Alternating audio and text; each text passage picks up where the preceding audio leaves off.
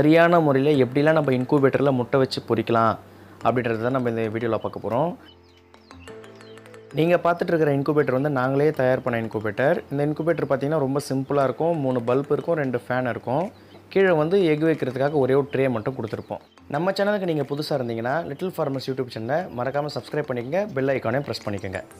இந்த இன்குபேட்டரில் நம்ம already load பண்ணி வச்சுருக்க எக்ஸ் பார்த்துக்கோங்க. அதிலேருந்து நான் கேன்லிங் பண்ணி இப்போ நீங்கள் பார்க்குற இந்த எக்ஸ் எல்லாமே நான் தனியாக எடுத்துட்டேன். இன்குபேட்டரில் வச்சு 8வது நாள் கரெக்டாக நீங்கள் கேன்லிங் பண்ணி பார்த்தீங்கன்னா இந்த முட்டைலாம் பொரிக்காதுன்னு தெரியும். இப்போ டேட் எழுதி வச்சுருக்கேன் பாருங்கள், 15, 13, 15 இதெல்லாம் நம்ம என்றைக்கு வச்சோம் அப்படின்றதுக்கான அடையாளம். நம்ம எல்லாருமே முக்கியமாக பார்க்க ஒரு விஷயம், நம்ம கோழிக்கிட்டேருந்து எடுத்த முட்டையை எங்கே பாதுகாத்து வைக்கிறோம், அதாவது எங்கே சேமித்து வைக்கிறோம் அப்படின்றது தான் ரொம்ப முக்கியமான விஷயம். நிறைய பேர் பார்த்திங்கன்னா முட்டையை வச்சுட்டு முட்டை மேலே ஃபுல்லாக அரிசி போட்டு வச்சுருவாங்க, கருவு களையக்கூடாதுன்ட்டு. அந்த மாதிரிலாம் பண்ணவே கூடாது. ஒரு முட்டை மேலேயும் நம்ம டேட், அதாவது என்றைக்கு வைக்கிறோம் அப்படின்ற தேதியை நம்ம மென்ஷன் பண்ணணும். நம்ம அந்த மாதிரி வச்சோன்னா கரெக்டாக நம்ம 8வது நாளைக்கு அப்புறம் நம்ம கேன்லிங் பண்ணுறதுக்கு ரொம்பவே யூஸ்ஃபுல்லாக இருக்கும். முட்டையில் வைக்கும்போது பொறுமையாக வைக்கணும், முட்டைக்கு எந்த ஒரு டேமேஜும் இருக்கக்கூடாது. இப்போ பாருங்கள், ஏற்கனவே நான் வச்சுருக்கிற முட்டை எல்லாத்தையும் ஒன் சைடாக தள்ளிட்டு மீதி முட்டை எல்லாமே நான் லோட் பண்ணுற முட்டை எல்லாமே இன்னொரு பக்கமாக நான் லோட் பண்ணுறேன். அதாவது ஒரு பக்கமாக நான் தனித்தனியாக லோட் பண்ணுறேன். அப்போ தான் எவ்வளோ முட்டை நம்ம எங்கே வச்சுருக்கோம் அப்படின்றது நமக்கு கரெக்டாக தெரியும். அதே மாதிரி நம்ம வச்சுருக்கிற எல்லா முட்டைக்குமே நம்ம டேட் போடுறது ரொம்பவே அவசியம். ஏன்னா நம்ம கேன்லிங் பண்ணி 8வது நாளுக்கு அப்புறமா அப்போ தான் நம்ம வந்து எந்த முட்டை பொரிக்கும் எந்த முட்டை பொரிக்காது அப்படின்னு நம்ம தனித்தனியாக பிரித்து எடுக்க முடியும். கேன்லிங்கோட வீடியோ நான் டிஸ்கிரிப்ஷனில் லிங்க் கொடுக்குறேன். நீங்கள் கேன்லிங் தெரியாதவங்க நீங்கள் கேன்லிங் பார்த்து கற்றுக்குங்க. இந்த இன்குபேட்டரை நாங்களே செஞ்சதுனால ஈரப்பதத்துக்காக கீழே தனியாக ஒரு ட்ரே கொடுத்துருக்கோம். அந்த ட்ரேயில் தான் தண்ணியை நிரப்பிட்டு அந்த தண்ணிக்கு மேலே தான் நாங்கள் வந்து முட்டை வைக்கிற ட்ரே கொடுத்துருக்கோம்.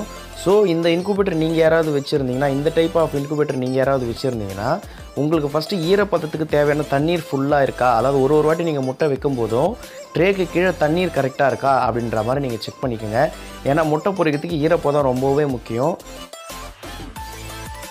என்கிட்டேருந்து இன்குபேட்டர் வாங்கிட்டு போன நண்பர் ஒருத்தர் கால் பண்ணி சொல்லியிருந்தார், நான் வந்து 58 முட்டை வச்சேன், 58 முட்டையில் வந்து 13 குஞ்சு தான் பொரிச்சது, மீதி எல்லா முட்டையும் வேஸ்ட்டாக போயிடுச்சு அப்படின்னு சொல்லி. என்ன ஆச்சு அப்படின்னு கேட்கும்போது தான் சொல்கிறாரு, மேலே இருந்து கோழி கட்டையை தள்ளி விட்டுடுச்சு, அதனால் எதுவும் பொரிக்கலை அப்படின்னு சொல்கிறாரு.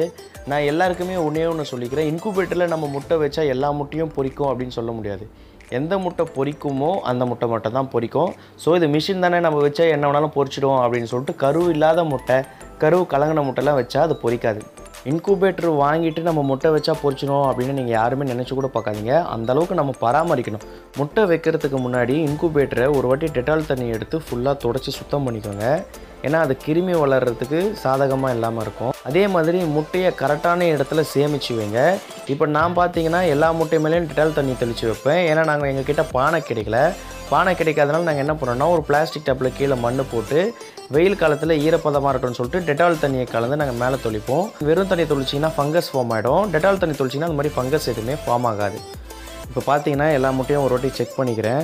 அதாவது எந்த விதமான விரிசல் ஏதாவது இருக்கா அப்படின்னு செக் பண்ணிவிட்டு எத்தனை முட்டை லோட் பண்ணியிருக்கேன் அப்படின்னு நம்ம எண்ணிக்கணும். எத்தனை முட்டை நம்ம எண்ணி வச்சோன்னா நம்ம கேன்லிங்க்கு அப்புறமா எத்தனை முட்டை ரிஜெக்ட் ஆகுது, அப்போ என்ன ஃபால்ட் இருக்குது அப்படின்ட்டு நம்ம அதில் தெரிஞ்சுக்கலாம். இப்போ பார்த்தீங்கன்னா நான் எடுத்து வச்சுருந்த எல்லா முட்டையும் நான் வந்து இன்குபேட்டரில் போட்டுட்டேன். இப்போ அடுத்ததாக முட்டையை திருப்புறதுல நிறைய பேர் தப்பு பண்ணுவாங்க. எப்படி திருப்பணும் அப்படின்னு ஒரு வாட்டி பார்த்துக்கோங்க. முட்டை மேலே பொறுமையாக அப்படி கையை வச்சு ரொம்பவும் அழுத்தக்கூடாது. லைட்டாக அழுத்தின மாதிரி முட்டையை ஒரு வாட்டி அப்படியே சுற்றி விடணும். லெஃப்ட்லேருந்து ரைட்டுக்கு ஒரு வாட்டியும் ரைட்லேருந்து லெஃப்ட்டுக்கு ஒரு வாட்டின்னு ஒரு நாளைக்கு 3 அல்லது 4 வேளை திருப்பி விடணும். எதுக்கு அத்தனை வேளை திருப்ப சொல்கிறேன்னா, முட்டையோட ஓடோடு சேர்த்தா மாதிரி கரு வளரும். அந்த மாதிரி ஒட்டிக்கிட்டு பிறக்காமல் இருக்கிறதுக்காக 4 வேளை திருப்பி விடணும். இன்குபேட்டரில் வச்ச உடனே இப்போ நம்ம லோட் பண்ணி ஏற்கனவே இருந்த முட்டையும் சரி, இப்போ வச்சுருக்க முட்டையும் சரி, எல்லாத்தையும் ஒன்று சேர்த்து வைக்கணும். முட்டையெல்லாம் ஒன்று சேர்த்துட்டு ஒரு வாட்டி இன்குபேட்டர் கரெக்டாக ஓடுதா, லைட்லாம் கரெக்டாக ஆஃப் ஆகுதா, கரெக்டாக ஆன் ஆகுதா அப்படின்னு சொல்லி ஒரு வாட்டி செக் பண்ணிக்கோங்க. இன்குபேட்டரில் லோட் பண்ணதுலேருந்து 5 அல்லது 8 நாளைக்குள்ளே கேன்லிங் பண்ணி எந்த முட்டை பொரிக்காதோ அந்த முட்டைலாம் வெளியே எடுத்துட்டு அடுத்த முட்டையை லோட் பண்ணுங்கள். எல்லாமே செக் பண்ணதுக்கப்புறமா மூடியை பொறுமையாக மூடுங்க.